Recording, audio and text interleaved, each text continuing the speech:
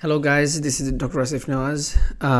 After a long time, I was not present here nowadays because the examinations and the honorary training.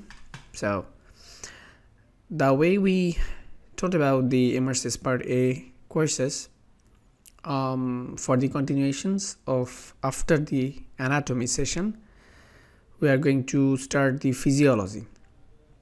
As you know that physiology is a little bit tough because it is dependent on conceptual studies at all. So this is the 3-day session, so 3 important parts of 3 lectures. So let's start it for the very beginning. So we will study this Reda notes because it is previously called the Salah note or another Egyptian who just combined the MRCS explanation within a PDF form, and which will helps you to continue the reading session of physiology very clearly. So let's start. First, it is very common because first things first. Okay, so let's start the first things. So for the very beginning, we will start from the jugular venous pressure and the normal indicators of anatomy as well, and also the blood coagulation system and the cardiac activities, then metabolism of different substances. So let's start. First, the jugular venous pressure. It is also called the pressure of venous return from the above, like jugular, because jugular vein ultimately drain as superior vena cava, that we all know, because jugular vein comes to the brachiocephalic vein, then ultimately it drains to the right atrium through superior vena cava. So if we want to know the pressure that exerted from the right atrium or right side of the heart, that will be elevated, or that will show the elevated pressure in the jugular vein. So if JVP or jugular venous pressure is raised, there is definitely obstruction of anywhere to the pathways, like up to the lung, that is pulmonary trunk, or right ventricle, right atrium, as well as superior vena cava or brachiocephalic vein, and also in the surrounding areas like neck of the apex of the lung, or these areas, mediastinal areas. These are also causes increased jugular venous pressure. So JVP looks like this. There are 3 important hikes, that is A, C, or V, and the low region is X and Y descent. So this is uprising and these 2 are low rising. So what it indicates? ACV means arterial arterial contractions, C, that is ventricular contraction, atrial contraction, ventricular contraction, and the V, that is atrial venous filling. You know, the contraction needs less time than the ventricle, but it needs a great time because it is the filling time. Okay, so atrial venous filling.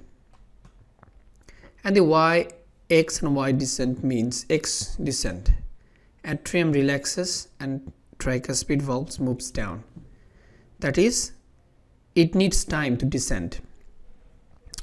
So atrial contraction, then ventricular contraction, but it needs atrial relaxation, and so tricuspid valve moves down. That means blood goes to the atrial to ventricle, and the Y descent means ventricular filling. Okay, ventricular filling. So this is the fundamental things you know much better. Okay, I regarded it that you know much better, but this is the fundamental things. Now there are some abnormalities in the JVP. So this is basic, but there are changes there. There are some changes. What kind of changes and what it indicates, which is very much too needed for MRCS part A. A, that is A wave, atrial contraction, we know, where the tricuspid stenosis, pulmonary hypertension, so it indicates there are some obstruction. Further the JVP, so that is right atrium, right ventricle and pulmonary artery, and as well as in the lung. So that is pulmonary hypertension, pulmonary stenosis, tricuspid stenosis means there are some obstruction, and it will be absent if there is atrial fibrillation. So that is all you need to memorize, or you need to understand. This is a concept. Okay, so sometimes you can see there is a change in A wave. It looks like cannon. So what it indicates? Atrial contraction against a closed tricuspid valve. If tricuspid valve is closed and tremendous pressure arises in the right atrium, in that case it looks huge pressure. So A wave will be cannon like. Okay. Now the C waves, that is complete heart block. If there is a atrioventricular block, in that case complete heart block, ventricular ectopics, complete heart blocks, then nodal rhyme, single chamber ventricular pacing. In that case it will causes okay. So block, cannon A wave can be occurs in the heart block. Then the C wave, that is here the C wave, the closure of tricuspid valve, not normally visible, but closure of tricuspid valve means the C wave. And the V wave, there is a changes that the atrium against a closed tricuspid valve, the giant V wave tricuspid regurgitations. Okay, if V wave is huge, in that case there is a tricuspid regurgitation, so there is a valvular heart defect. And if the V wave, the atrium against the closed tricuspid valve, so that means the valve is stenosed or valve is not working properly. In that case valve is not opening. In that case there is a tremendous pressure arises within the atrium. In that case B wave will be enlarged as well as A wave also. Okay, so A and V wave will be enlarged and kind of like if there is a stenosis or heart block, etc. Now the X descent and Y descent. X descents fall in atrial pressure during ventricular systole, and the Y is opening of the tricuspid valve. Why? But that means tricuspid valve opened, then atrial blood goes to the ventricle. Okay, now absent A wave atrial fibrillation I already mentioned, and the large A wave, that is right ventricular hypertrophy or any obstructions, cannon, complete heart block, V wave huge, that is tricuspid regurgitation, slow Y descent and steep Y descent. Slow Y descent means tricuspid stenosis, right atrial myxoma, and the steep Y descent, right ventricular failure, constrictive pericarditis and tricuspid regurgitation. Okay. Now the normal ECG. Normal ECG not needed, but not so important for the last exam, but you need to know that the P wave means atrial synodal contraction. PR interval means the time between onset of atrial deprivation and onset of ventricular deprivation. These are the interval. QRS means ventricular depolarization. T wave, ventricular repolarization. Okay, that is you need to know here. And the P wave isoelectric period, that is atrial contraction. If I say what it indicates, atrial contraction or atrial depolarization. Now the QT interval, that is that represents the both ventricular depolarization and the repolarizations. Okay, this is the concept that we all know, that PET, what it indicates. There are some difference or disease condition here, pathological U waves, some T wave depression or absence of P wave. The kind of things sometimes asked in the exam, but I think you will figure it out later on. Now the acute phase proteins. So there are some proteins which will increase in the acute painful conditions or in inflammatory conditions, like CRP, like these things: ferritin, fibrinogen, alpha-1 antitrypsin, ceruloplasmin, amyloid A, haptoglobin, complement system. This is during the acute phase response, the liver decreases the production of other proteins, sometimes for negative phase proteins. Okay, and like the examples: albumin, transferrin, retinol binding proteins, cortisol binding proteins. So these are the acute phase protein. That is indicates there is some inflammation or there is some acute response to the body due to inflammation. Now the levels of CRP are commonly measured in the acute unwell patient. Okay, CRP protein synthesized in the liver and binds to phosphocholine bacterial cell wall. Those are the underlying apoptosis. Okay, apoptosis is the things that is the end point of increased amount of acute phase protein. So 150, however, the level, that is if there is a measurement 150 at 48 hours post-operatively, are suggestive of involving the complications. It must not go beyond 150. And the tumor necrosis factor is another pro-inflammatory cytokines with multiple roles in the immune system. Like activates the macrophage and neutrophils, acts or co-stimulator of T cell activations, and the key mediators of gram-negative septicemia as well, and the similar properties of L1. And the anti-tumor effect, that is phospholipase activation.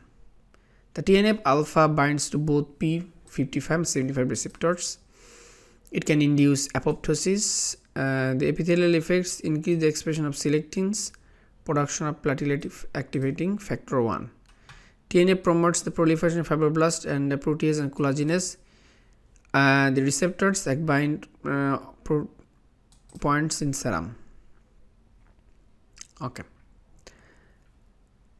So where TNF alpha is raised, like a pyrexia, increased phase proteins and disordered metabolism followed by cachexia. We all know that there are some catabolic and anabolic phase of our body.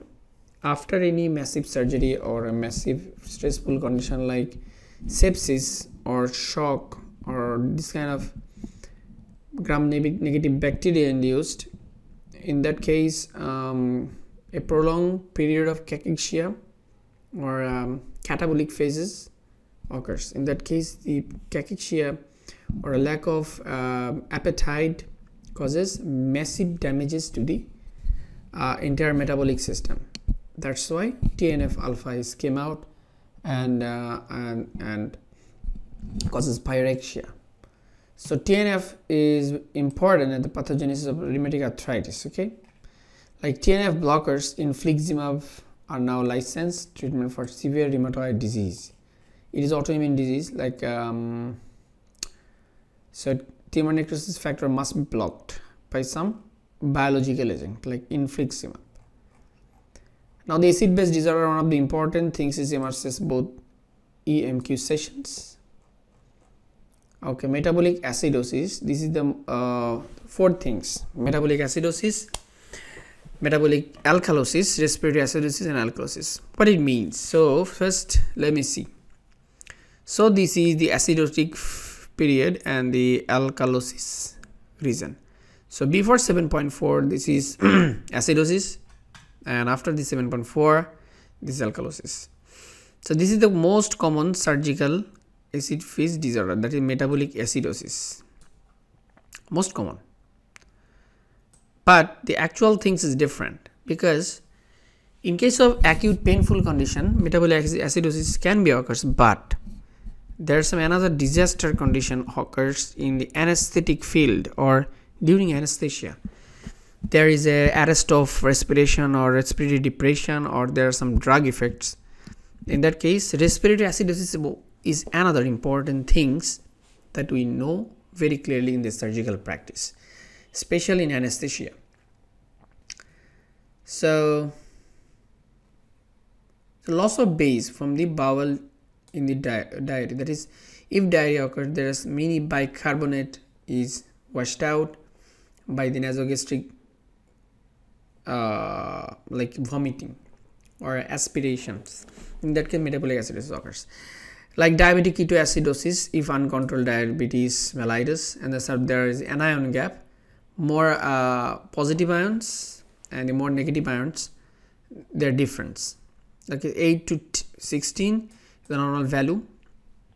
So increase and decrease anion gap wears, like some gastrointestinal bacteria, bicarbonate loss, like a fistula, like diarrhea, like uretrosigmoidoscopy, and the renal tubular cells, the renal tubular acidosis. Okay, what happened? Okay, so renal tubular acidosis, anion gap normal. Okay, and there are some gastrointestinal loss like diarrhea or these kind of things. That a hyperchloremic metabolic acidosis occurs if there is a lot of sodium chloride into, like more than 2 to 3 liters.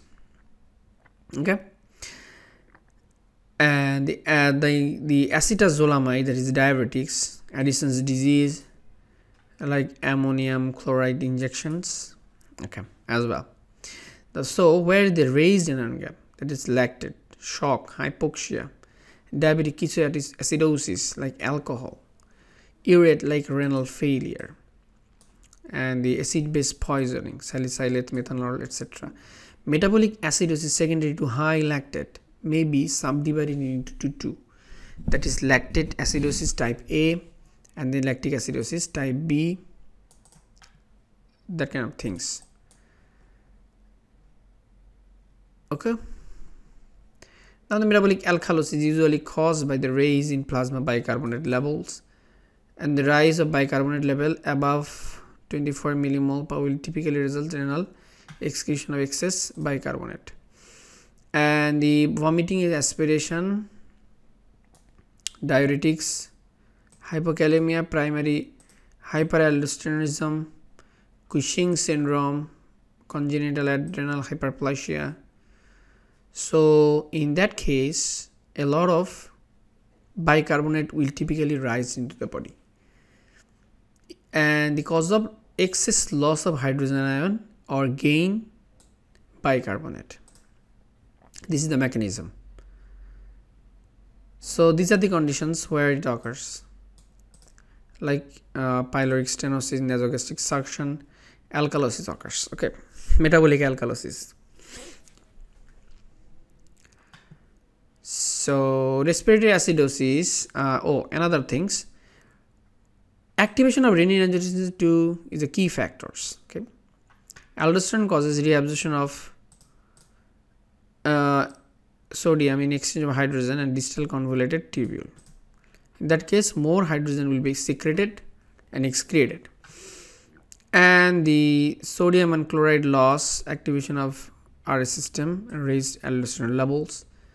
In sheep cells, ECF neutrality. And the respiratory acidosis means the rise in carbon dioxide level as a result of alveolar ventilations.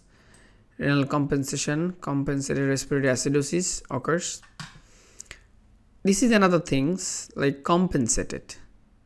Hyperventilation is the things, or because respiratory is arrested, in that case kidney has to take the responsibility to correct the metabolic problems like COPD, like benzodiazepine, opiate overdose, life-threatening asthma, pulmonary edema, etc. So respiratory alkalosis, hyperventilation resulting in excess loss of carbon dioxide, and the psychogenic anxiety leading to hyperventilations, hypoxia leading to pulmonary embolism, high altitude, and early salicylate poisoning, and stroke, subarachnoid encephalitis, pregnancy. Salicylate overdose leads to mixed respiratory alkalosis and the metabolic acidosis. Okay. That is all you need to know, because if you want to be best in acid-base balance, you must study the questions like MRCS part equation from the EMRCS as well as the Medibody special beta things, like a Medibody. So you must go through that website to practice question beta analysis. Okay, there are some questions about acid-base balance. So the more you will practice, the more you will be efficient with this. Okay, so what is this is the normal value. You must memorize the normal value also. Okay, so partial pressure of carbon dioxide, oxygen, what it indicates, you must know that. Metabolic alkalosis will have high bicarbonate and high base excess, positive, and the metabolic acidosis, base excess is negative. Base excess mainly bicarbonate levels indicate the amount of bicarbonate present in the blood.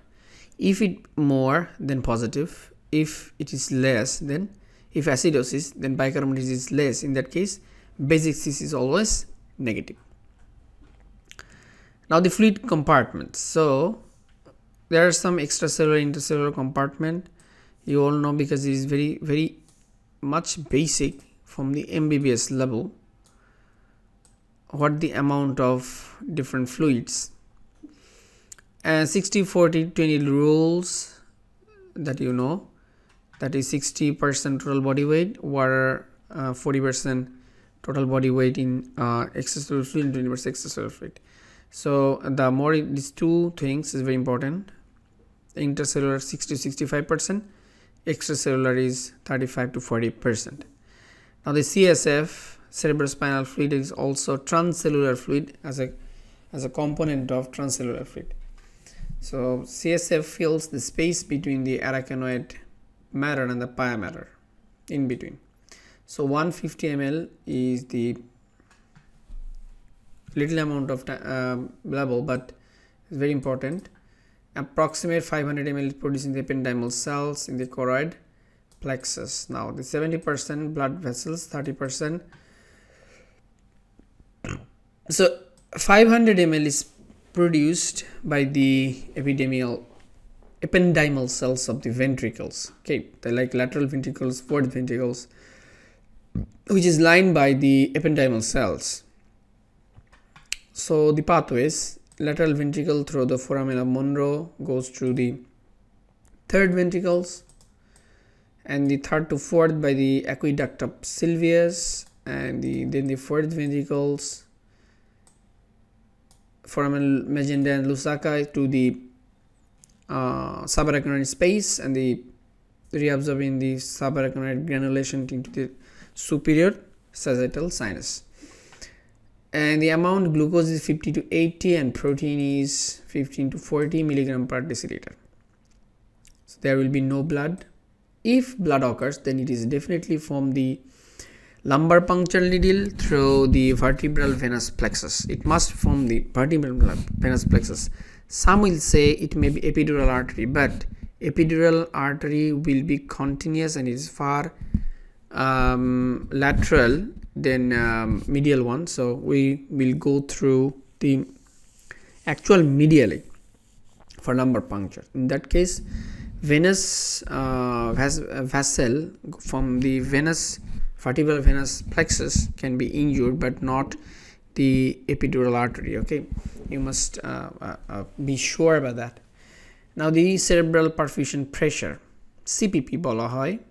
The cerebral perfusion pressure is defined as being the net pressure gradient causing blood flow to the brain. So how we measure?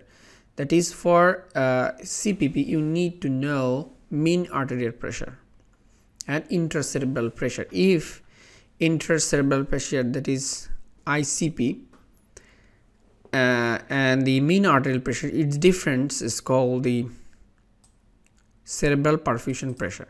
So diastolic, 1/3 of systolic minus diastolic pressure, it is needed for measuring MAP, that is mean arterial pressure. Then if we will minimize the intracranial pressure, then it is called the cerebral perfusion pressure. Yes, it is very important for part A. There are some questions of where they wanted to know the marking points, that what is the amount of CPP. Okay, so there will be little math you must perform. Now the coagulation cascade, that is bleeding related disease or the physiology. So you need to know the very clearly, very clearly, because it is very important. There are some two pathways of intrinsic and extrinsic system. That is, one is intrinsic system, which is involved in the, if I say into the left side, and the extrinsic pathway come from the right side. Okay, so what are the components or factors are usually related with the intrinsic factor? It already here, that is collagen. If there is a collagen damage, or like high molecular weight kininogen, prekallikrein, factor 12, then factor 11, factor 9. So these are very important, related with intrinsic pathway actually. And tissue damage, factor 7, tissue factors like factor 9. So everybody, intrinsic and extrinsic factor, will collaboratively activate factor 9. It is like Y shape. Okay, so in two pathway, there's extrinsic and intrinsic pathway turn to activate factor 9, that will activate also factor 10, and then it will activate the coagulation system. Ultimately 9 will activate 10 to conversion prothrombin to thrombin, and ultimately thrombin hydrolyzes fibrinogen peptide bonds to fibrin 8. Like here you can see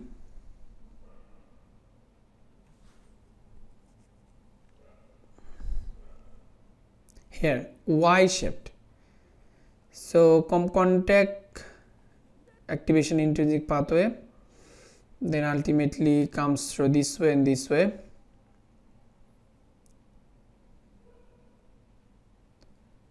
So here the trauma comes through this prothrombin, thrombin, then fibrinogen cross-linking.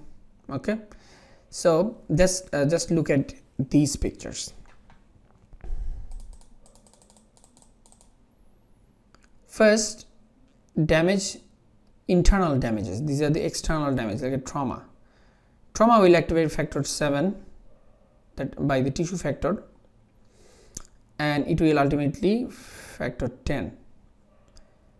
And here the factor 13 to 11, 12 to 11, then ultimately it will activate factor 10, and also factor 8 is also helps in here. The hydrate calcium phosphate These are the things. Factor B, then activate protein C, protein S, thrombomodulin. Okay, so here all the things that will helps to activate thrombin. So now here you can see some marking points. How you know where is the defect? If someone tells you that a patient came with bleeding disorders or the increasing prothrombin time or APTT or a PT raised or not raised, in that case how will you know? Because it's intrinsic, increase APTT, factor 8, 9, 11, 12. Extrinsic, that is increase PT, and factor 7. A common pathways is increase APTT and PT and factor 2, 5, 10 to 7, 9, 10. That is prothrombin time.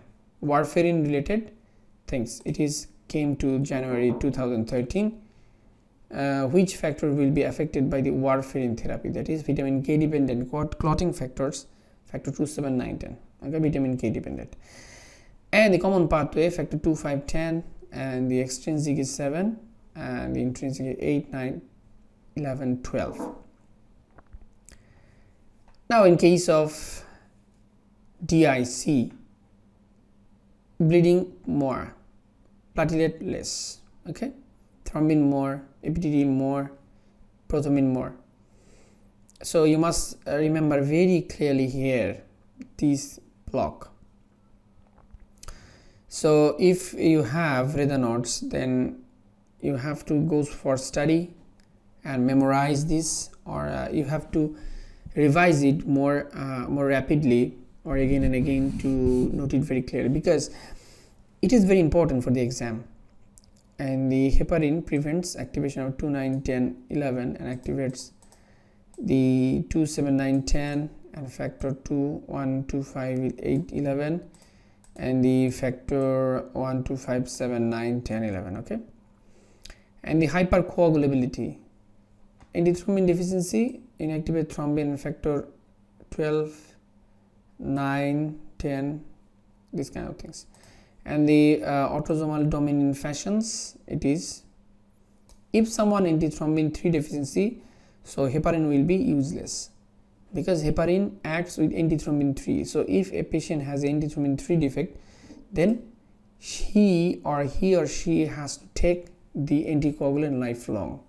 Okay, that very much you must remember that very much clearly, because during your question solving you will see this kind of problem sometimes you have to face. Protein C and liver protein S produced from the liver and the endothelial cells helps the factor 5%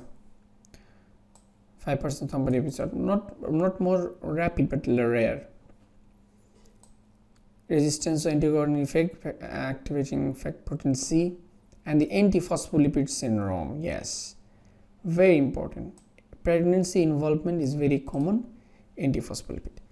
And the multi-organ disease also, APTT usually prolonged, and the INR 3.32, 3 and 4. Antibody may be elevated following surgery, drugs and malignancy. Now the warfarin, as we know, the 2, 7, 9, 10 and protein C, oral antibody inhibit reduction of vitamin K, not potassium, and the some other factors like that may potentiate warfarin. P450 inhibits amiodarone and the ciprofloxacin, drugs which displace, that is NS8, and the inhibit platelet function also. Now the heparin, that is here thrombin factor 7, 9, 10, 11, 12. So formation of complex antithrombin and activated. Here the antithrombin is necessary for heparin working. So antithrombin 3 deficiency causes lifelong anticoagulant therapy like warfarin.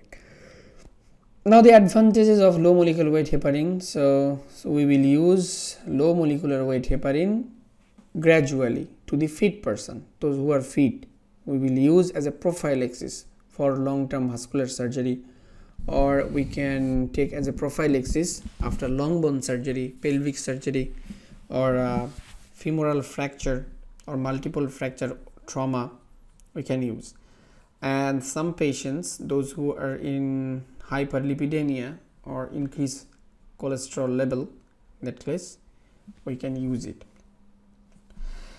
Now this better bioavailability, lower risk of bleeding, longer half-life, and the little effect of APTT.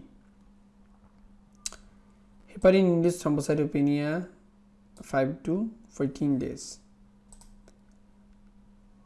In surgical patient that may need a rapid return to the theater, administration of unfractionated heparin is preferred, as a low molecular weight heparin have a longer duration of action, are harder to reverse. So unfractionated heparin has a longer time. So there is no reverse. So reverse from the unfractionated heparin is not so easy, because it is low molecular weight, longer duration action to excrete from the body. In that case we will use low molecular weight heparin. Now the bleeding. Initial response of bleeding, even if of relatively small volume, is generalized splanchnic vasoconstriction mediated by activation of sympathetic nervous system.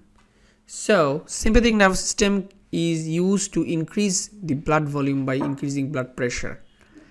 By splanchnic vasoconstriction, it will help to vasoconstriction peripherally as well as increase heart rate and force of contraction to the heart and peripheral vasoconstriction.